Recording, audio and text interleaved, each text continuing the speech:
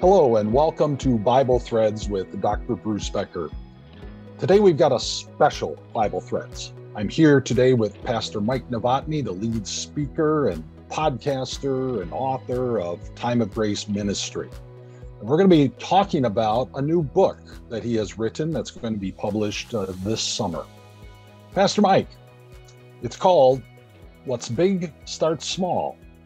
Can you tell us why you wrote this? Yeah, good question. So, Bruce, if anyone's out there ever done any kind of Christian videos or blog writing or just communicated with another person, you're obviously trying to think, what do I have to offer? What does the Bible have to offer that's going to help a Christian solve a problem? So What's Big Starts Small, which drops here in June, is really about solving the problem that so many Christians, that's my official analytic, so many Christians forget this really simple thing that Jesus said all the time, that there's actually a thread through the whole Bible that it shows up. And the thing that Christians forget is this, that the Word of God is like a seed. And I think if you slow down long enough and really think about what a seed is and how a seed works and how a seed grows or how a seed doesn't grow, how it dies, how it thrives, if you realize that the Bible that you hear on a podcast like this, or in church on a Sunday, or as you're reading your Bible at home, that what's happening is that God is sowing a seed of biblical truth in your direction. If you could remember that, man, that would change the way that you approached church, Christianity, and your faith. Something really big, or unfortunately, nothing at all, could come out of that little small seed that God sowed in your direction. Well, that's an interesting perspective on the relationship between a seed and what we read about in the Bible. In the first opening chapter, you write about great faith, and you just referred to that, either really something great or something not so great. Can you describe what you mean by that? And how do I get great faith? Yeah.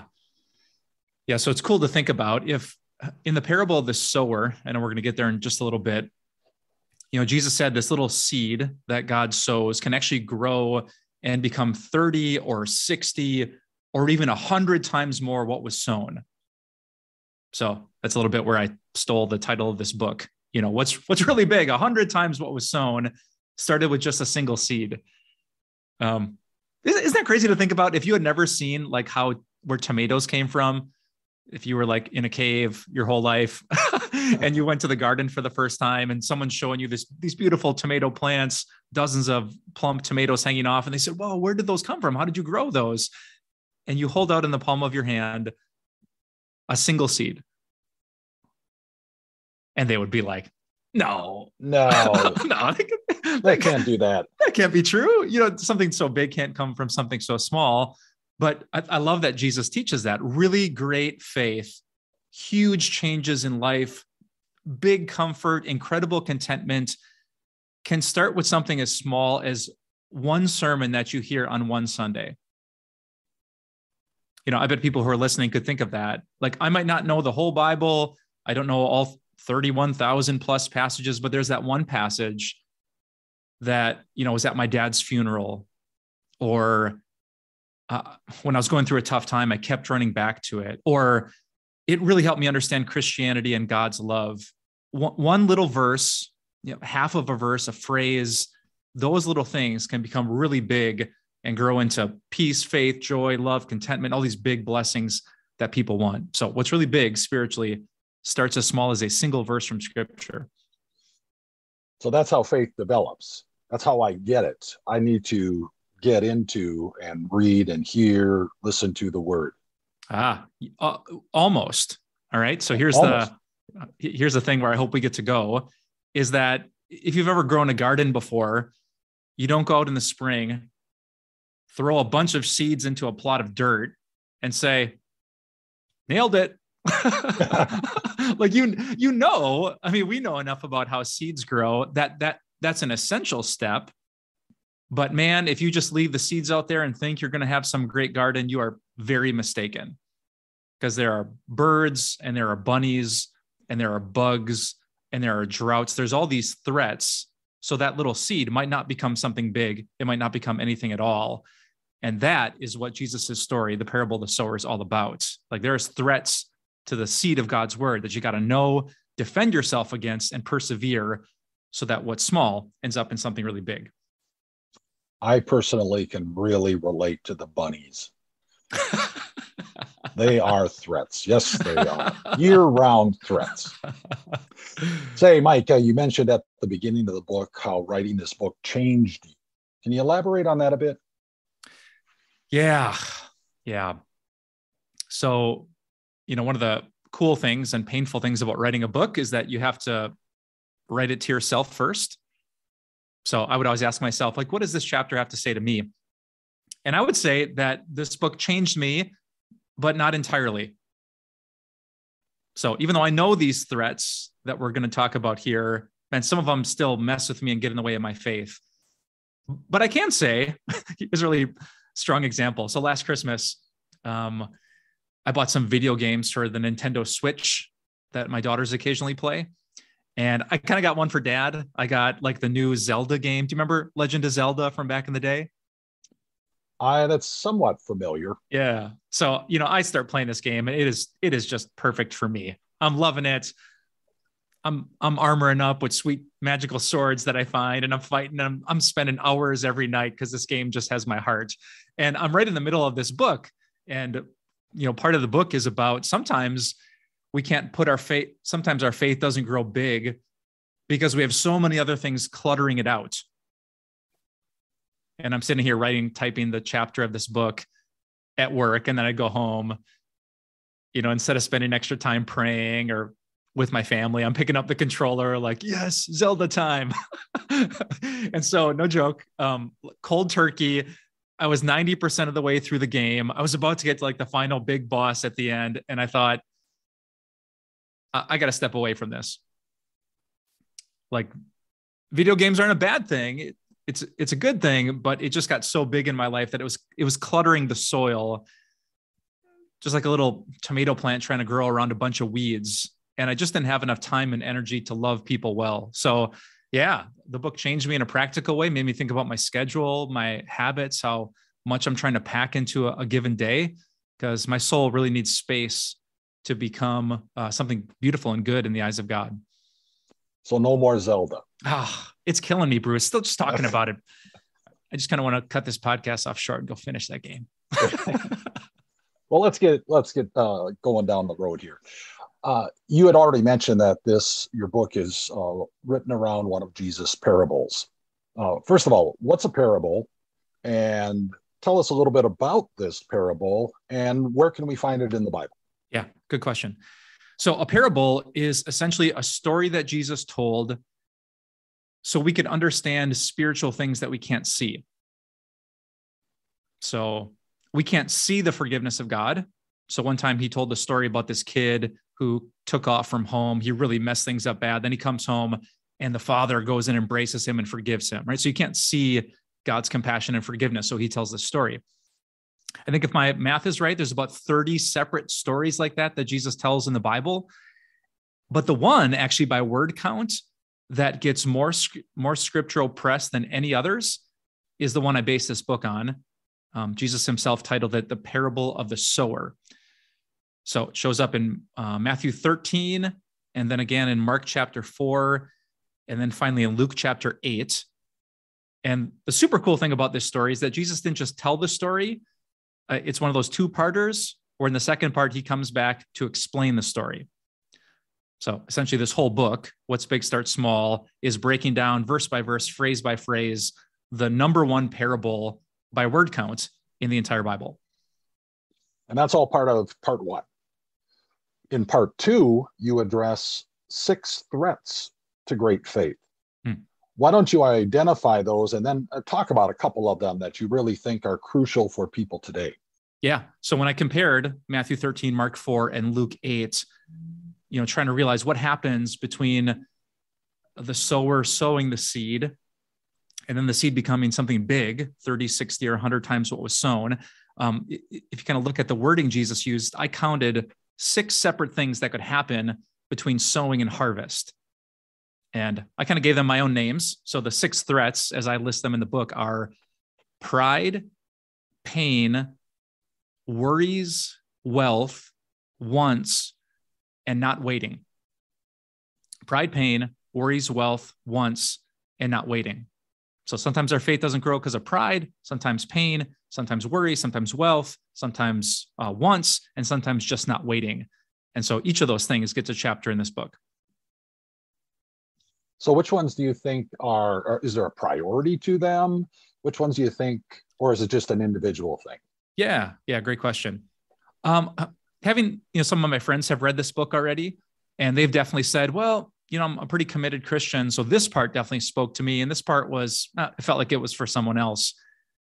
So I think Jesus is just a master storyteller, and he's hitting all different kinds of people. So I'm hoping that this book, just part of it, my friend who gave me this feedback said, this isn't the book that I wanted to read. This was kind of the book that I needed to read. In that one chapter was like his Zelda moment where he realized, oh yeah, that's what's happening. So I should probably take a little bit of time and kind of break down those 6 things, huh? Yes, let's do that. So real quickly, pride. You have kids, right, Bruce? Yes, adult kids. Yeah, when you were raising your kids and they were teenagers, were there any conversations that you had as a dad where they were like physically in the room hearing your words, but you kind of got the impression they weren't taking your words to heart? They listen to this podcast, so I got to watch what I say. No, we had many conversations. Sometimes, maybe it wasn't taken to heart, but I think that's everybody. Yeah, indeed. I think that's right too. So, sometimes you hear something, but maybe your pride gets in the way. So you're not really listening to it. You're not taking it to heart. And Jesus said that can happen with God's word. So I could hear a sermon about loving my neighbor or forgiving my enemy or being selfless with my wife. But, part of me is like, I know that's going to mess with me. So I'll hear it and I'll get through the church service, but am I really taking it to heart? Jesus said that's like sowing a seed on a really hard path, and a bird comes, snatches it up, gobbles it down, no harvest, no fruit, nothing happens. You hear it, but it doesn't change you. It doesn't produce anything in you. That's number 1, pride. Number 2 is pain. Jesus said some of the seed fell in what he calls rocky soil, and it springs up really quickly, but then the hot sun comes out. And because this little sprout doesn't have a lot of roots, it quickly starts to wither. Oh, what does that mean? Jesus explains, sometimes people hear the word and they love it. Oh, the Bible's great. God loves me. His word is truth. He teaches me, shepherds me, guides me. But sometimes when your friends hear about these things, it's like a blazing hot sun that makes it very difficult for your new faith. So I might love that the Bible's true, but man, sometimes the Bible judges people and their behavior. My friends don't like that. Sometimes I find out Jesus is the way to heaven, like he gets me good to God. But, well, what is that saying to my family members who don't believe in Jesus? Am I judgmental or bigoted? So there's a whole bunch of teachings in the Bible that you might love personally, but your closest friends and family don't. And that can be really difficult, especially for new Christians. And that initial joy that they had, it starts to wither and wane, and it never produces fruit. Now, the next section Jesus talks about, I think, is going to be really applicable for a lot of the people who are listening today. He actually puts 3 separate threats in this one category. He says some seed, it falls among this thorny soil. So here these weeds grow up. Apparently the soil is good, like there's enough moisture and sun that lots of things are growing. But because there's so many things growing next to each other, there's not enough nutrients for the good seed to produce really good fruit. And Jesus says, because of it, it's not fruitful. It doesn't mature. It's not like it dies and withers or gets snatched up like the birds. It just never becomes what the sower wanted it to be. Oh, what does that mean? Jesus' explanation is this. Sometimes you're so worried about things, and sometimes you're so busy with wanting other things, or sometimes you're so busy working to make money that you might go to church, but your life is so busy and so cluttered and so rushed that do you actually have time to think about what you heard at church or put it into practice? That's the part of the book that was my Zelda moment, right? It's not that I'm giving up Jesus. It's just that I don't have a lot of time to love the people in my home because I'm busy with other things. And so I break down in this part of the book, like this part of the book is probably going to punch every reader right in the face in a beautiful biblical way. I talk about sports. I talk about binging shows. I talk about news. I talk about our phones. I talk about screens. I talk about raising kids and playing club sports. I talk about work and how many hours you put in and should you take this promotion. I talk about being people pleasers. I kind of break all of that down in a super practical level, just getting back to this basic question: does your soul have enough space for God's word to truly grow to what he wants it to be? Yeah, this section with the worry and the wealth and the wanting, that's very practical, and it's looking yourself in the mirror reading those pages. Yeah. Can I share a quick story with you? Sure. So I mentioned in the book about the best advice I've gotten in my whole life, and it actually connected to a bit of research I did on the other pastors of the church where I serve. So I'm doing a sermon about self-care in a couple of weeks here at our church. Taking care of yourself, working out, sleeping, balancing, all that kind of stuff. And I asked the 4 other pastors I serve with some really specific questions. I asked them, how many hours do you work in an average week? How many hours do you sleep in an average night? How many times do you work out? Do you take any days off? And have you ever almost quit being a pastor? So they start replying to my email. And I'm not kidding you, Bruce. All 4 of them had the exact same story. I'm working 60, 70 plus hours a week. I'm barely sleeping. I would love to work out. I don't got time for that.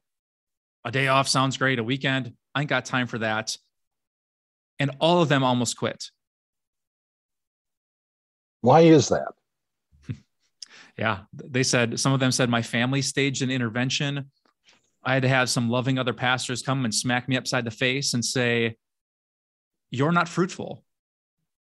Like, you are so worried, to pick Jesus's word, you're so worried about disappointing the members of your church, or you want to do so many things to be great at preaching and great at teaching and great at visiting people and great at catechism and great at all of this. You're so cluttered. And all these guys would admit, I was stressed. I was impatient. I would complain about my church. I was exhausted. I was bitter. Like, they were not fruitful like Jesus wanted them to be, not because they were doing bad things, but because their schedules and their souls were so cluttered up with good things. There's only one pastor out of the 5 of us who never got to the point of almost quitting. And that pastor was me. And the reason was because of something my home pastor said to me right before I started my career.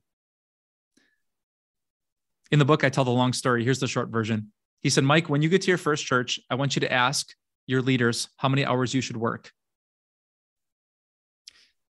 And I said to him, that is the worst advice anyone has ever given. Like, that's so profoundly bad. Like, I'm going to roll in as this brand new, hey, I'm here to serve you. And how many hours exactly do I have to work? So, I pushed back, and he said, no, Mike, listen. He's like, you could do all the things. You could work day and night, and there's still going to be stuff that you miss. And you're going to be so worried about like disappointing people that you're going to burn out, and you're not going to be good for them, and it's not going to be good for you. So I took his advice. I swallowed hard. I went to my first church leadership meeting. I said, hey, I don't want to do this, but my pastor said I had to ask you. And here's how I framed it. I said to the people around the table, I don't want to have to quit. I don't want to be a really great pastor who breaks your heart in 3 years because I can't do it. I don't want to fake like I have a good marriage and just smile and hold Kim's hand on Sunday when we're fighting at home. I don't want my kids to hate the church or Jesus because it's taken their father away from them. Like, I want to serve you with joy and do this for the long haul. So what do you all think? How many hours could you work and still be close to Jesus, close to your spouse, close to your kids?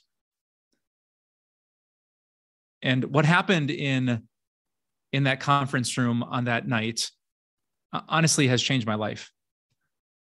One guy said, I could work 45 hours. Another guy said, I think I could do 50. Another said 40. Another said 55. We took the average of all their answers.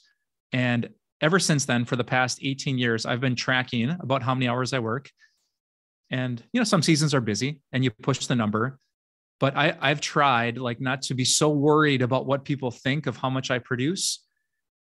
And that has allowed me, obviously far from perfect, but it has just allowed me to enjoy my work, to have time for my wife and kids, to sleep 8 hours a night, to take care of my body so my brain is fresh, so I actually like what I'm doing.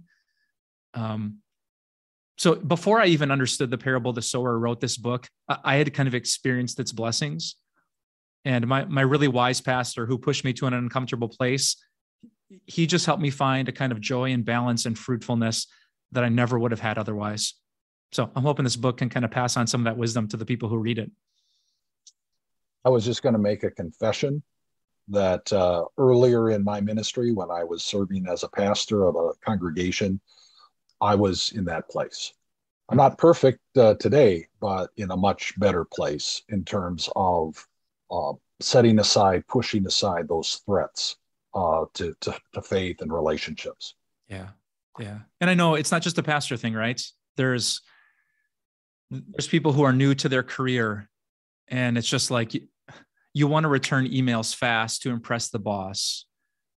Or you're a new parent and you just want all these good things for your kids. So you want them in sports because they're going to connect and make friends. And that if they're involved in this, doors might open for them in the future. And, so often it's not with bad intentions. Have you ever noticed on the back of a seed packet, it actually doesn't just say, here's how long it will take to grow this seed. It actually tells you how far apart to space the seeds. I never knew that, but it makes sense. Right? There's only so much soil if you want the seed to grow. And so I think when it comes to our own souls, when it comes to our families, we just have to be realistic that pouring 1,000 things into our lives does not produce what we want in the end. And less is more, and picking and choosing, according to Jesus, leads to 30 or 60 or 100 times what was sown. Anything else you want to mention about this threat regarding the thorns? Or should we move on to the last one? Maybe one quick thing. I'm just asking people, there's actually an exercise in the book to take a time audit. So what I kind of realized, my Zelda example, video games might seem dumb, but I don't think I realized how many hours I was putting into it until I actually stopped and counted the hours. And you might not realize how much you're watching Milwaukee Brewers baseball or Packers football until you actually stop and say, okay, how many hours am I doing on my phone, watching Netflix? I mean, the good thing about all this data tracking is that we actually can get those numbers pretty easily. So I'm just asking people to be honest. And I have a hunch that God will open your eyes to say, oh man, no wonder I don't know my neighbor's name. I'm inside staring at a screen, watching people chase each other around on a football field for dozens of hours every fall. And I don't even know who that person is. So it just gives some perspective. And I sense God will guide you into what needs to be corrected or rebalanced so that you can become the fruitful Christian that he wants you to be. I'd like you to spend just a few minutes on the sixth threat to great faith, not waiting, because this one really hit home for me. Yeah. Because I'm impatient. Yeah. Once again, a seed. No gardener throws a seed, stares at it, looks up at the heavens and says, it's not working. And they don't come back tomorrow and think that, and they don't come back in a week and think that, and they don't come back in a month and think that. We know enough about seeds. They're okay, this is going to take a whole season. It's going to take months to produce what I want it to, but it's worth it. Protecting this, pulling the weeds, putting up the fence to keep the bunnies out. Eventually what it produces is good, but like a farmer, you have to be willing to wait for it. And I think for a lot of people, I don't know, maybe you can tell me, is this worse today than it used to be? We're just used to 5G, Wi-Fi, fast food, streaming videos. We don't wait till next week for the next episode. Netflix just automatically plays it for us. And so these things of God, of like producing peace and joy and a connection to Jesus in us, it just takes time. We're growing up like kids in our faith after being born again. And so sometimes we're doing the right things. We got a good balance. We're loving God. We're making space for him. We're not too worried about what friends and family think. And sometimes we do the right thing and we just have to say, okay, I'm in a good spot. God, you're the one that makes faith grow. So I'm going to wait for you to bless me. I'm going to be patient with this process and believe that your word is not going to come back empty. Say, Pastor Mike, at the end of the book, you tell a story about another Mike who came into your office one day. As we wrap up here, can you share that story? Oh, man. Bruce, would you say amen that God is good at his job? Amen. Yeah, this was so crazy to me. So I think it was 2 Novembers ago, I was preaching a sermon series at our church about gratitude and grumbling. And in one of the sermons, I had said, hey, if you really struggle with grumbling and complaining and venting, and something's always wrong with work and school and everything else, before you go to bed, this was my suggestion, go through the alphabet from A to Z and see if you can list one blessing that God gave you for each letter. So the air that I breathe, the Bible next to my bed, my cat or my dog that jumps into my lap, the things that I got to eat today, so 26 total blessings. My thought was maybe that'll push some of that negativity and grumbling out of your heart. Well, right after that sermon, there's this guy named Mike from our church, older gentleman, faithful, fruitful Christian. And he says to me, Pastor Mike, 26 blessings, ? I bet I could do 2,600 blessings. And I'm like, all right. So I replied to that right away. I'm like, I dare you. And then he replied right away and he said, oh, well, when do I have to have them done by? And I gave him a couple months. I said, how about by Easter? You have the list done. And oh my goodness, what happened next was so beautiful. So here's Mike. He opens up a document and he starts with the A's and he starts typing not only a blessing, but a short description of why it had really been a good thing in his life. And he starts listing his favorite Christian songs and hymns, the pastors and teachers that have blessed his soul over the years, his wife who was in heaven and some of her favorite things, his favorite foods, infrastructure. He started to realize, like, wow, what would life be like without roads or highways or engines or electricity or telephone poles or sidewalks? He actually got himself a handheld audio recorder. So he'd be, I don't know if this is safe or not, but he'd be driving down the street, just like grabbing his audio recorder, remembering all these things that God had put into his life. And no joke, I think it took him 50 some days. And he walks into my office and he hands me a binder. And the cover of the binder says 26, crossed out, 2,600 blessings. And tiny print, dozens and dozens and dozens of pages, the most beautiful, inspirational thing. And he shows me this thing. He said it changed his life. Like, he is so grateful. He sees God's hand every which way, that God is so good to him in so many ways. And Mike leaves and he wraps up the conversation. And it dawns on me, that morning before Mike walked into my office, I was working on the manuscript for this book. How what's really, really big starts small. And how a little seed, Jesus said, can grow into 100 times more than what was sown. And I thought about that one sermon. Give me 26 blessings, I said. And what did he hand me? 2,600. 2,600, 100, exactly 100 times what I had sown. So how did Mike become like the most grateful, inspiring Christian I've ever met? One message. God sowed one seed in his direction, and he pushed it and he protected it and he prioritized it, and it brought back just one of the most beautiful things I've ever seen in all my years of ministry. So that's what this book is about. You don't have to be a Bible scholar or expert. Like next Sunday, God's throwing something at you and he wants it to become something really big. He's going to help you guard it and protect it so that you too can have great faith. So I have a question. This book is coming out in June. How can people get it? Oh, that's probably important for us to talk about, huh?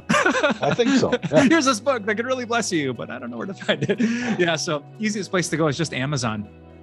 I think you can find it on Barnes & Noble as well. So just look up What's Big Starts Small by Mike Novotny on Amazon. You can pre-order your copy if you're hearing this before June 14th. Otherwise, it drops June 14th, and I hope everyone can pick it up. Well, we have been with Pastor Mike Novotny today on Bible Threads. It's just an inspiration to hear about the book that is being published. I think people are really going to benefit from it and be blessed by it. So this is Dr. Bruce Becker with Bible Threads. Thanks for listening, and God bless.